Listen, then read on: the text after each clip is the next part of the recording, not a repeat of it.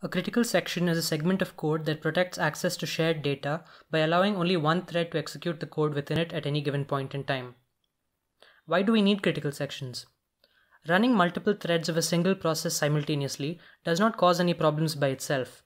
The problem arises when these threads are required to share some common memory, which could be in the form of variables, objects, or arrays. Concurrent accesses to these shared memory locations without synchronization will lead to erroneous execution. To sidestep this problem, all accesses to these locations are protected. These protected regions in code are what are known as critical sections. How are they protected? Critical sections are characterized by atomic execution. The term atomic execution means that only one thread can execute a critical section in a program at any given point in time. If another process wants to execute the critical section too, it will have to wait until the first one has finished executing it.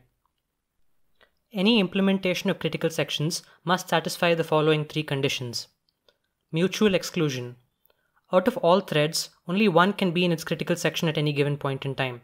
This can be enforced using various locking techniques. Progress.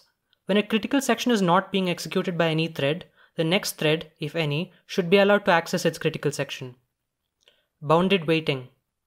Once a thread requests critical section access, there must be a limit on the number of threads that can access their critical sections before this thread's request is granted. After the limit is reached, this thread must be allowed to execute its critical section code. This ensures that there is no deadlock condition in which a thread is unable to access its critical section for an infinite amount of time. A typical implementation of the critical section can be divided into four parts. An entry point, responsible for locking all the accesses to shared memory, followed by the critical section code itself, followed by an exit point, which releases the lock to shared memory, which is then followed by the remainder of the code. Let's look at an example of a scenario where a critical section would be required. Let us assume that the ith iteration of the loop is delegated to the thread ti-1. This means that a of 5 is being simultaneously written to by threads t4 and t5 and also read by threads t5 and t6. In cases like these, we make the statements which access the shared memory a of ii into a critical section. The simplest implementation of critical sections involves using semaphores. A thread should acquire a semaphore for entrance into the critical section and should release it upon its exit. Other threads are kept waiting until the semaphore is released, but can still gain control of the CPU and execute other code, including critical sections guarded by different semaphores. Critical sections in real life.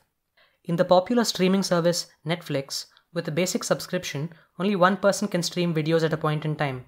This could have been implemented using semaphores, where the code used to stream a video is available to only one thread at a point in time.